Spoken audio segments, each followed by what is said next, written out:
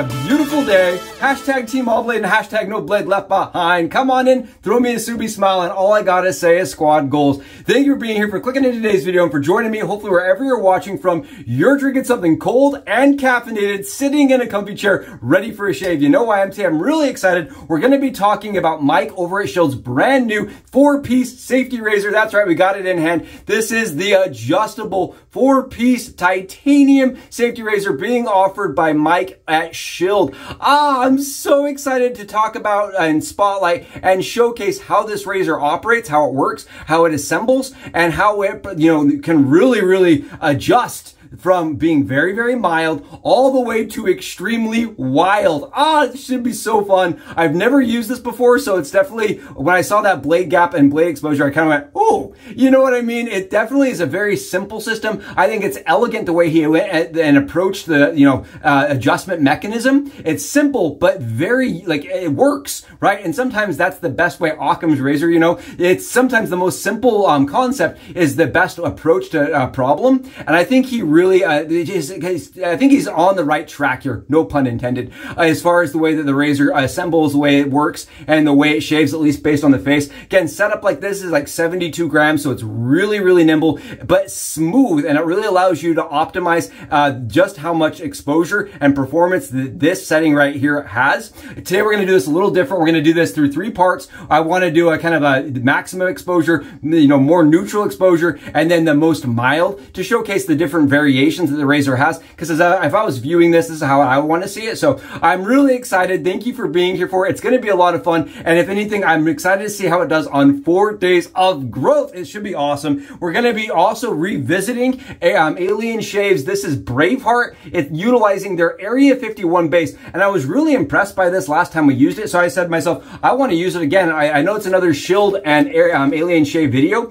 but I just want to talk a little bit more about this base. It's very premium. The puck is stamped. You can see that they've got in and serialized. It's actually a sealed product straight to you, which I thought was kind of cool. It smells absolutely fantastic. This is based on their tribute to Burberry for Men. So when you open this, you know this smell. It smells upscale. It smells sophisticated. It smells expensive. Again, Burberry for Men. I think this is spot on the nose. It smells really good. Great projection. And it lasts. What I really liked about the splash last time I used it is it lasts. And let's talk a little bit about this lather. I did that in our Phoenix Artisan Accoutrement. This is their Dreamscape Scuttle and our Mountain Hare shaving brush, which I just thought really paired well with the label. I loved the video or the photos that I was able to kind of do, and take a look at this stuff. The intro video was a lot of fun. I won't lie. I just really like the colors and the splash and the way everything reflected light. It was just really cool. And the lather today, it is shiny. It is really hydrated, and it produces, look at this stuff, so much release from my brush. This brush is actually the Omega 1098.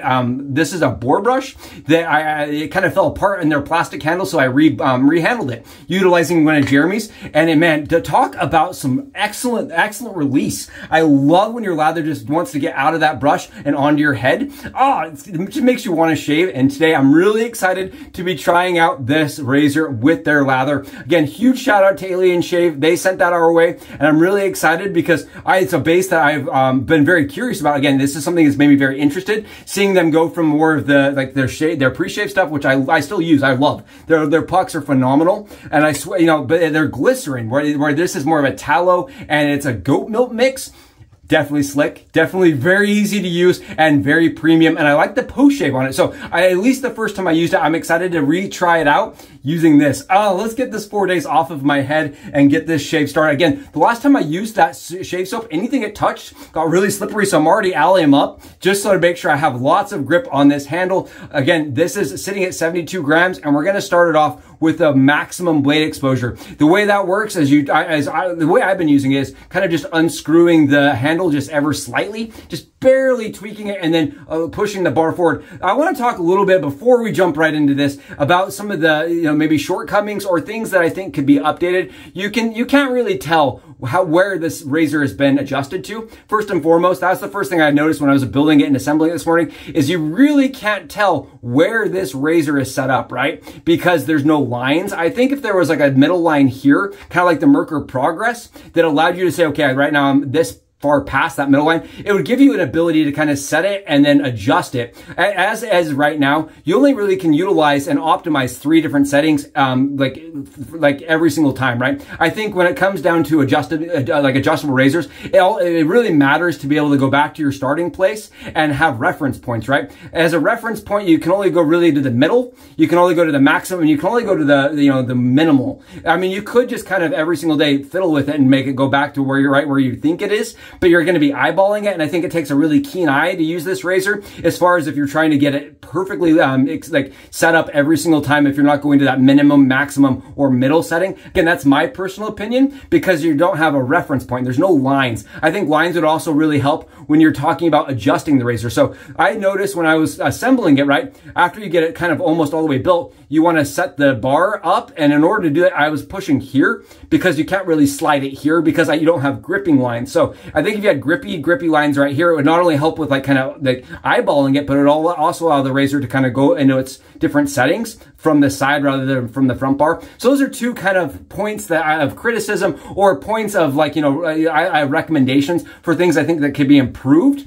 As far as the actual assembly, the way it all works and goes together, it's very simple, it's very elegant. I like the way that the bar sits inside of the other bar, and then you have bars inside the head cap that push your blade into place. It makes a lot of sense, and you can see the stacking mechanism is very simple. If you get it wrong and you flip it around backwards, I did that. I sent a photo over to Mike and I said, have you ever shaved like this? It's like, I've never shaved like that, because it's so simple to see it set up wrong that you wouldn't have a problem, or you would never be curious about how, if it was correct or not. As a person that kind of fiddles with things, I am curious how it would shave if you were to, assemble it backwards. But for now, we're going to do it as is, and we're going to do it as recommended. I also think it would look really cool polished, but that's just my take on it. I know not everybody's in for the polished. Take a look at this. As we start the kind of shaving process, watch the 4 days. You can hear this. It's very audible. That's the one thing I noticed on the face, is that it was very audible. I would say blade fill on this is reminiscent, if not as high as the Icon Tech. I think if you talk about like, people that search for like exposure maximum, right? People that are looking for the most aggressive of aggressive, I think that definitely with the maximum exposure and the maximum gap, is similar. I think it fits right into that crowd, and I think that group of people that said, Mike's razors are a little too mild for them, or they don't have enough real kick to them, would find this to be very, very very aggressive, very shocking. I think shocking is the right word I would use, because Mike is known for producing razors that are pretty, like commonly accepted, right? I think that he really segments himself with the like majority of preference, just what most people would want. Whether you're a new shaver or experienced shaver, I think it's like he sits in that more medium and medium aggressive, medium efficiency. Whereas this, I think this sits in the highest efficiency and most aggressive, if not one of the like all-time most aggressive razors I've used as far as blade fill and performance. Now, this is, like I said, utilizing a moving bar. So you're getting around 1.25 gap and lots of positive exposure. I'll have those stats going in directly from him video.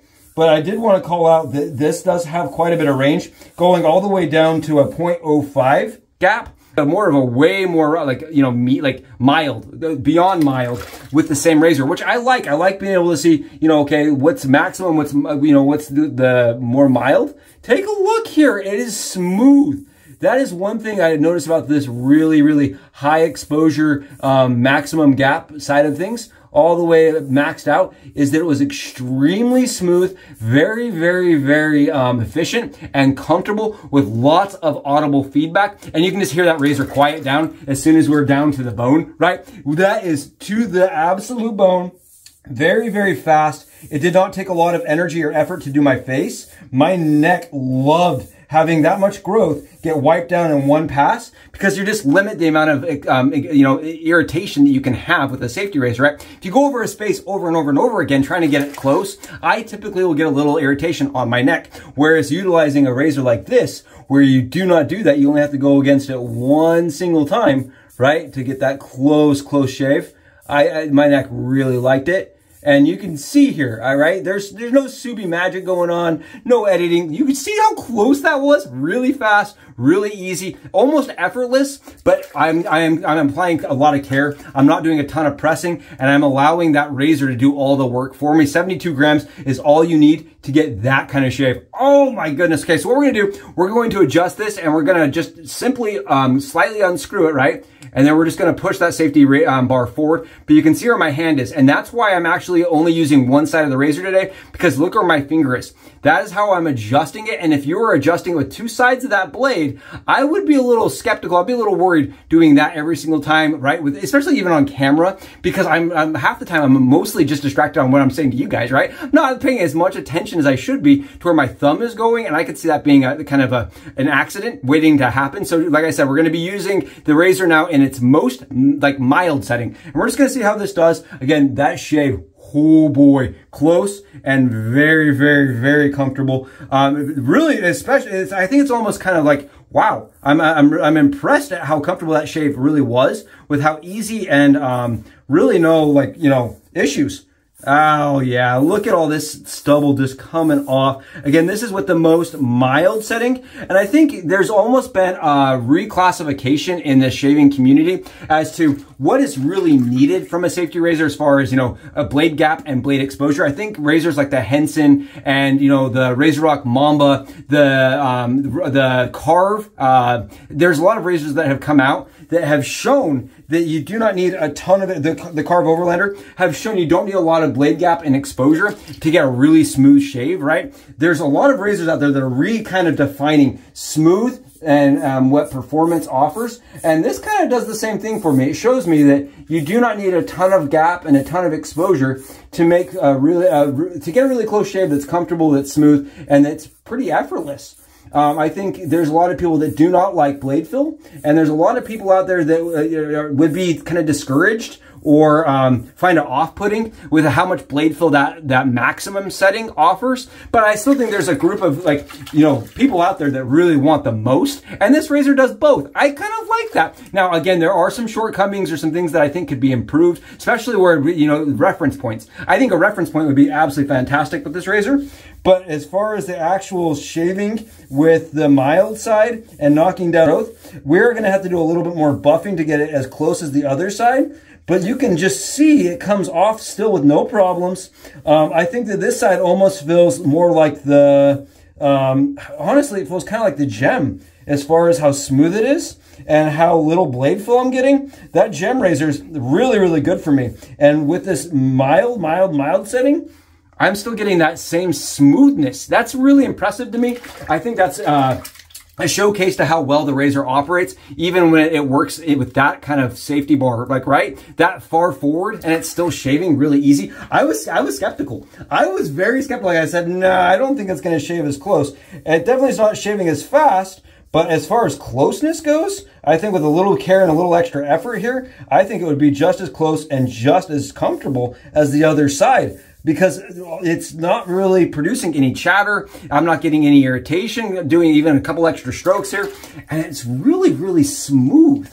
Wow. Yeah, very comfortable, very easy. And again, I think it's an elegant approach at making a razor have an adjustable exposure. There's not a lot of razors that have been offered historically. If you go back and you do some searching, there's not a lot of them that offer an adjustable exposure. And to say that it has this much adjustable exposure, I think is especially unique. There's not, even when razors do it, right, there's not a lot of changes. And this really has a huge spectrum of different shaves that it offers. The Tartara, I know I'm going to get asked, so I'm just going to straight up call it out. I'm going to mention it right now. The Tartara razor, right, that offers the similar, you know, moving safety bar, I think is also in that same kind of category for me of being like, you know, it's a kind of a razor that it was hard to dial in because either I needed more gap or more exposure. but in the equal settings, right, in the neutral settings, and that's where I got my best shave, was like more in the neutral settings, because I had almost enough gap and almost enough exposure, but I was constantly trying to find like a balance between the two. And because the razor swings like this, right,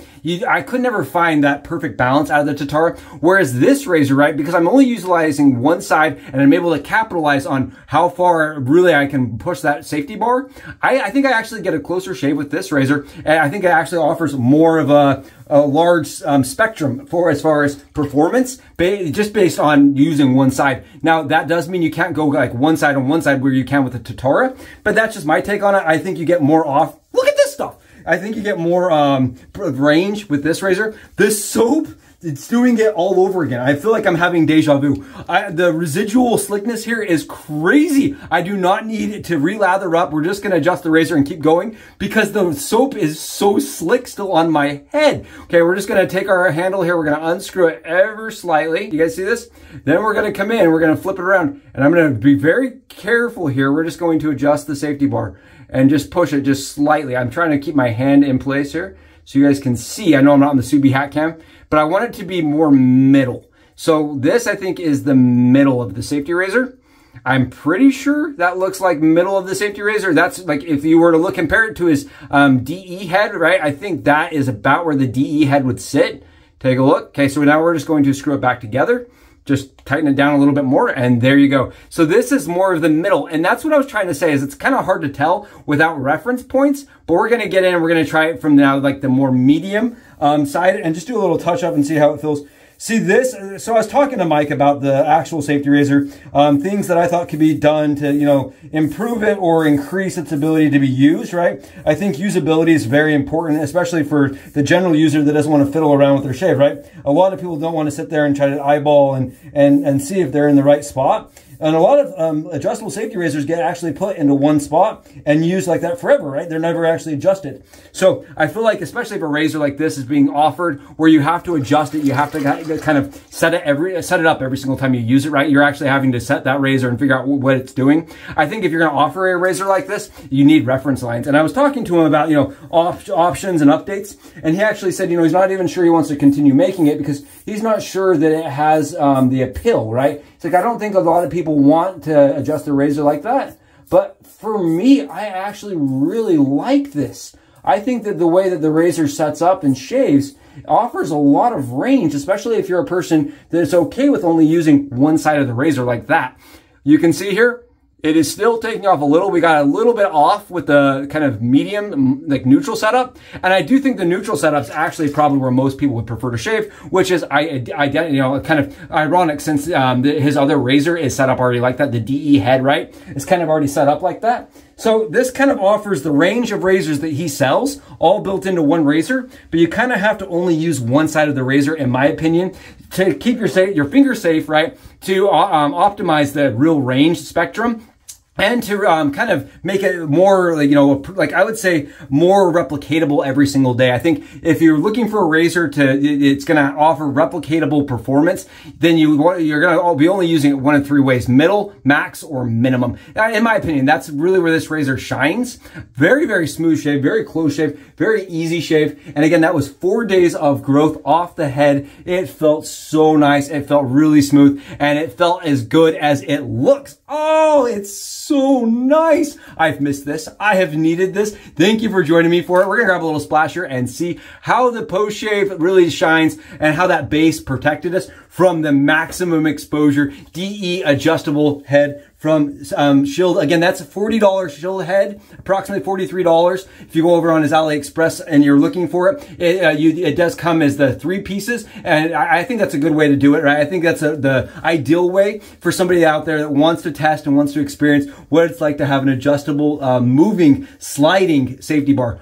Oh, it's smooth, comfortable, close. It smells very, very ritzy. Oh, it smells just posh. I think posh is a good term for it. This again is Burberry for Men, and it's Alien Shave and Braveheart. Every man dies, but not every man lives, right? That's what I'm saying, right? It's awesome. It smells incredible. And again, thank you for joining me for it. If you haven't, please go below, smash that sub button. I'd love to talk to you all in the comments. And until I see you there, soups out.